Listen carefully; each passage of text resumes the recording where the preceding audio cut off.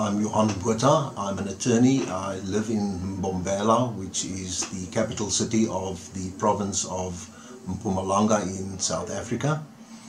I've been actively involved in conservation for the past 30 years. I'm a member of a NGO which specializes in supporting South African national parks, and as such I've had the opportunity and the privilege of being actively involved in conservation issues. The primary problem that we are dealing with in conservation today is poaching, subsistence poaching to a very slighter extent, but commercial poaching in the larger picture. The focus these days in commercial poaching is a rhino horn, and then also elephants for the ivory, which has a great demand, especially in the Far East. As a South African, the conservation of our natural resources is of great importance to me. It's very dear to my heart, and it really saddens me to see how our animals, especially the rare and endangered ones, are being decimated by people who do so simply for the sake of the money. The primary focus of commercial poaching these days is on rhino horn. We've had incursions on a large scale from our neighboring countries, and also then from the South African side, especially in the Kruger National Park, which houses the largest population of white rhino in South Africa. The problem faced by the rangers who protect our wild animals are quite substantial. The reason being that if a poacher decides to poach a rhino horn, the poacher has the benefit of deciding when and where the poaching incident will take place. The Kruger Park, for those of you that are familiar with the park, it's sort of an inverted L-shaped, so there's a long stretch of country on the eastern border of Mpumalanga and Limpopo provinces, bordering Mozambique. And the distances from the one end to the other isn't large. So any incursion from either border of the Kruger National Park makes a very short traveling time and a traveling distance.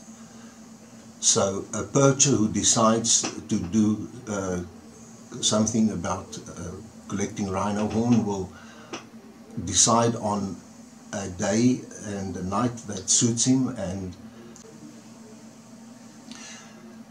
the rangers working in the Kruger National Park have a very difficult task. Their primary function is in conservation, but due to the absolute high numbers of incursions into the Kruger Park by poachers has forced them to become soldiers in the true sense of the word, because whenever they have an encounter with poachers, there are certain to be shots fired at the rangers by the poachers in their attempt to escape, and this often leads to a firefight, and regrettably rangers have already lost their lives in the combating of poaching. The poachers have the advantage of deciding when and where the incident that they plan will take place. That places the rangers at a terrible disadvantage, because they have to be on alert literally 24 hours a day, 7 days a week. The experience has shown that these incursions have a peak around about full moon, when it becomes easier to travel in the park at night, in the dark, and to find and shoot a rhino, remove the horn, and then just race for the border as quickly as possible to get rid of the horn and to dispose and hide the weapons that they were using in the incident. The solution to the problem, if there's a solution, is probably a multifaceted approach to curbing the demand for a rhino horn. According to what I've been taught, is that we have a situation where the rhino horn is used for many purposes, medicinal as well as ornamental, and clearly from the amount of rhino horn that is removed from South Africa at least, the demand seems to be insatiable. The solution to the problem, I don't have any solution or something that comes up easily. The approach would probably be a multifaceted one. I think probably the education of people to understand that besides being ornamental, that the rhino horn has no medicinal quality whatsoever. So I think education wise it would probably be the first approach to a solution. Of course, for the time being, in order to curb and at least contain the removal of rhino horn, first of all, the rangers have this very difficult task of maintaining the territorial integrity of the park, to try and keep ranger, at least poachers out, and if they incur into the park, to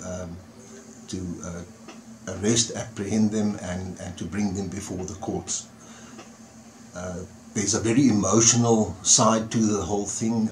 People, and that's the general man in the street, clamour for heavier and more severe penalties on rhino poaching because it's such an emotional issue.